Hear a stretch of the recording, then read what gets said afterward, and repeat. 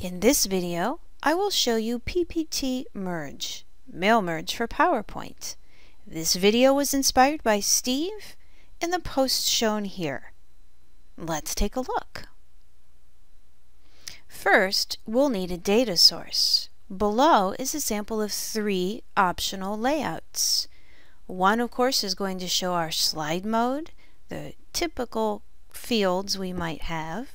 We also have one for presentation mode with a very special @file name. This is used so that when each new presentation is built, it will have a unique name. Third is presentation mode transposed, so if you have a lot of details, it's often easier to enter the data and work with the data in the transposed mode. We'll simply click on the swap checkbox when we perform the merge. We will also need a template with our fields on it. These are noted with a colon, name, colon.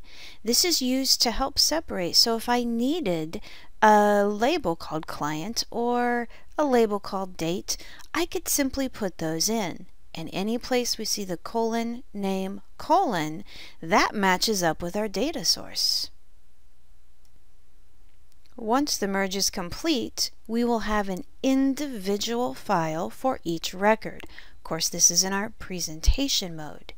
When we do slides mode, which we'll do a step-by-step of in just a moment, we'll see that that's quite frankly the only difference is the output.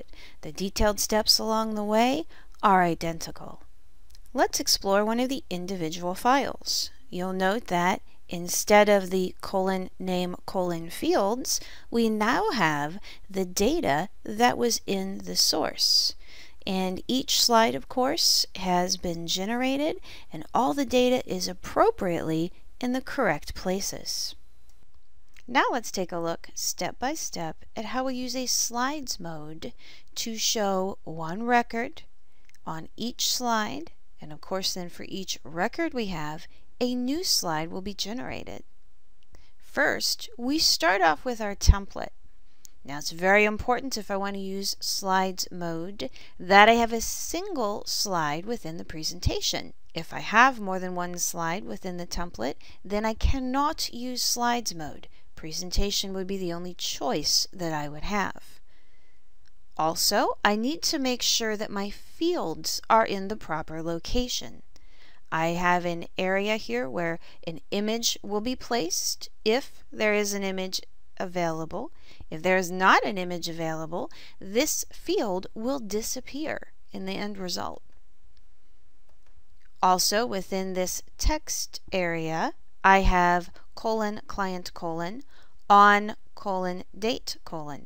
This allows me to have my field and client, date, met with, and results will all be replaced with the value that happens to exist for that record inside of that Excel spreadsheet.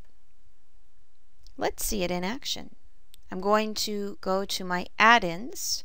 Now that we have the template appropriately created, we then go to PP Tools and we go down to Merge. And in the Merge dialog box, I do have, again, the choice for Slides and Presentation. Presentation would create a new presentation for each data record. We're interested in the same presentation, but a new slide for every data record. I'm going to go out and browse. It does the courtesy of reminding me that the last time I performed this particular merge, I had used a file that was on my desktop in a folder, and it's saying, would you like to use that file again? I'm going to say yes.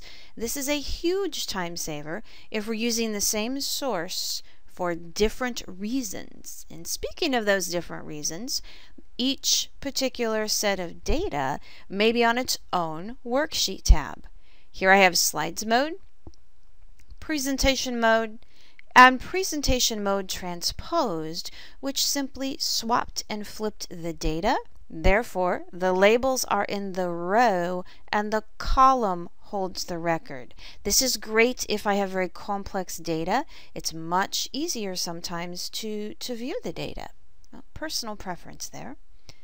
I'll do slides mode, and I will load the data.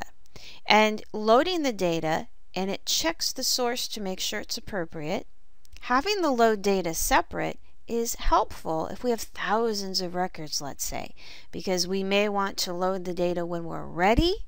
Therefore, it is a big time saver and it doesn't preload the data before we're prepared for it.